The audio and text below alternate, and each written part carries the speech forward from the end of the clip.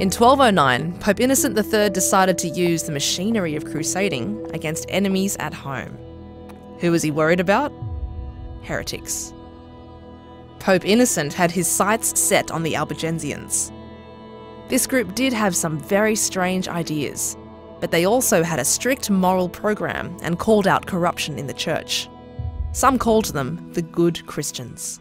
The church authorities didn't think they were so good. They tried convincing the Albigensians of the error of their ways. And when that failed, Pope Innocent decided a military solution would be better. Just wipe them out. The Albigensian Crusade is, in many ways, an anomaly in medieval Europe. It is shocking to people at the time. The war is exceptionally brutal, exceptionally bloody.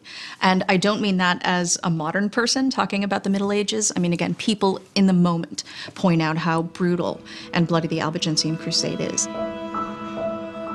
Take what happened here in Béziers. The Pope's army arrived and demanded the town surrender its heretics, a list of about 200 people. The townspeople refused. The Crusaders stormed the city, but there was no way of telling the difference between faithful Catholics and heretical Albigensians. So they asked the Pope's representative what they should do, and he's supposed to have replied, "Kill them all. God will know his own." The soldiers slaughtered everyone in the town, reportedly about 20,000 people, men, women and children. These Knights of Christ broke down the doors of churches to kill those who'd sought sanctuary inside, and then burnt the town to the ground. Strangely enough, the bloodthirsty campaigns of the Albigensian Crusade didn't achieve their goal.